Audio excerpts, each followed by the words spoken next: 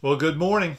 I hope you're doing well. Hope things are good and that this week is headed in the right direction. I know it's the beginning of the week, but it's good to be headed in the right direction as we start, isn't it? So, well, we have transitioned in our Bible study on Sunday morning out of John chapter 4 and in to John chapter 5. We began moving there yesterday. Jesus is back in Jerusalem. He is ministering, and as he goes in, he goes to this pool. It's an interesting story. This pool is a place where the crippled would lay and be, and then when the angel of the Lord, it says, comes across it, they would try to get into the pool to get healed. And so it's an interesting concept, interesting what's going on. And Jesus sees this guy, and he's not having any luck. He can't get down there. And long story short, Jesus encounters him, and Jesus heals him. All's good. Everything's great. Everything's awesome. Until he tells the religious people. And they get their nose out of joint. Because Jesus dared to do it on the Sabbath. Well, what's that about? Sabbath, Saturday, that is the day that it is, but it's that day of rest. That day that where God's to be worshipped and we're to rest, which is awesome. But the Jews have taken it to the nth degree of, well, you couldn't do anything, even anything good. You couldn't help people. You couldn't minister to people. And they took it so far that now they're criticizing Christ. In fact, they don't even initially know it's Christ. They're like, well, who did this? And God's like, I don't know. Some guy did it. And then finally he encounters Jesus, and Jesus, talks to him, and he goes and tells them what Christ did. And so now they're coming back, and they're kind of antagonizing Christ, if you will, getting after him, and trying to find out what's going on and why would he dare do this. But in essence, what they're doing is they're putting up barriers to God being able to work. See, they're saying you can't do that on the Sabbath. You shouldn't be here, and so they push back on Christ, and the result is when we push back like they were pushing back, God cannot work when we stifle him because of our rules. And that's what they were doing. Now, the Sabbath came from God, so you can't say it's a man rule. But they had taken it and twisted it. They had taken it and made it in such a way that it couldn't be used for good. Now, Jesus, throughout the Gospel, spoke in against this. In fact, he talks about how the Sabbath was made for man, not, man for the Sabbath. Meaning the Sabbath was not to control us. We were to use it to honor God, to glorify God, to rest and to worship, but not to be beat down. And so he really pushed back on what they were doing. So here's the question that I want us to kind of get at is, as we look at this story of the pool, when we look at the story of the man being healed, and then we see the religious leaders come in and push back. How dare you heal somebody? How dare you change someone's life? He's been this way for 38 years, I think the scripture says, and how dare you pick the Sabbath to heal him? Well, part of me says, wait, Sabbath's made for worship. Is there any better way to worship God than see him heal a man? Legalism destroys.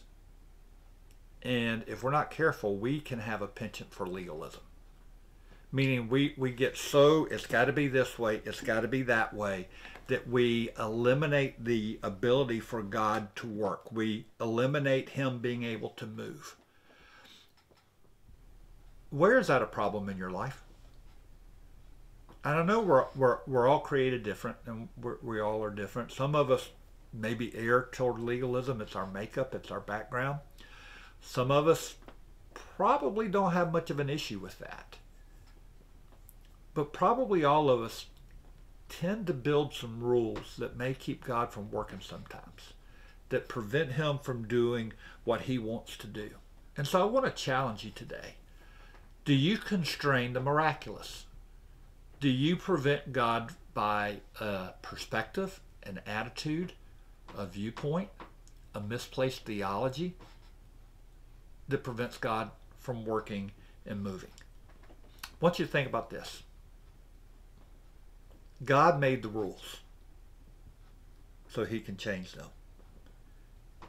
And Jesus changed them because he is God. I want you to hear that. God made the rules. God established the Sabbath. Okay, he did that. And since God did it, God makes the rules, God can change the rules. And Jesus comes in and he changes the rules. Why?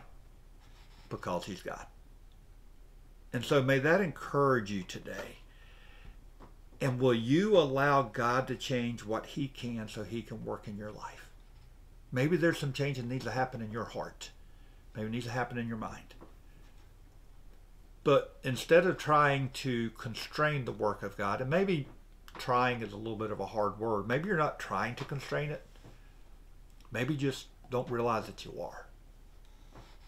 Instead of constraining the work of God, but you ask him to show you where you're in the way, where your perspectives and your thoughts are misplaced and preventing him from working, and then allowing you to pull that back so he can work and be who he wants you to be. God did a great work that day beside that pool. But some people couldn't see it because it didn't fit their narrative. Let's be about fitting God's narrative, not making him fit ours. Let's pray.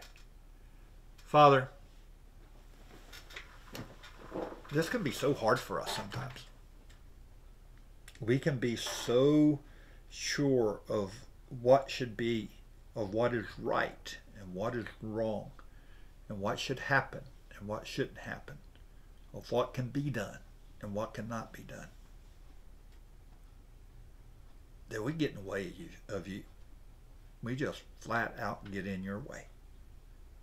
That's not good.